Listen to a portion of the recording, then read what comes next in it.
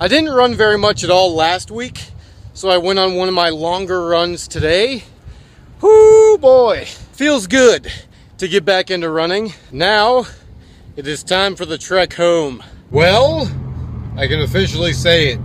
I'm putting in my 2 weeks next week. I can already tell you that this week is gonna go by fast, so things are about to get crazy. So I was able to come into work late today because it's slow. It's going to be such an easy day today. I'm pretty much going to be riding with Kevin the whole time, I think, which is going to be awesome. I haven't done that in a long, long time. So, yeah, I'll talk to you guys after work. All right, I am done with work.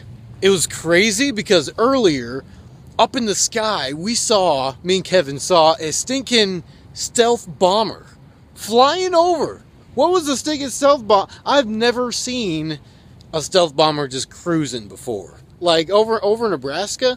What is there something we need to know about that we don't know about? Like, good grief. So that was quite something to see. So it's proving to be more difficult to find a place to live in LA than I would have hoped. I have been in contact with a couple of people via texts and emails and whatnot, but nothing has panned out. It's hard because I'm here, obviously. I'm half a country away, so I can't go to see these places in person. I can't meet the people that I would be rooming with, to see what they're like or anything. Sure, we could do like a Skype interview, but it's not the same as, in person. So it's proving difficult.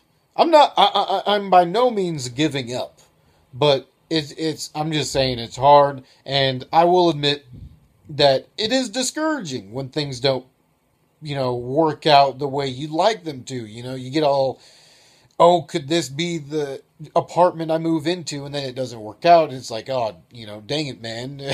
Now what? Back to the drawing board, that type of thing. But the hunt will continue, and I will be overjoyed when the hunt is over. So I will talk to you guys tomorrow, I guess.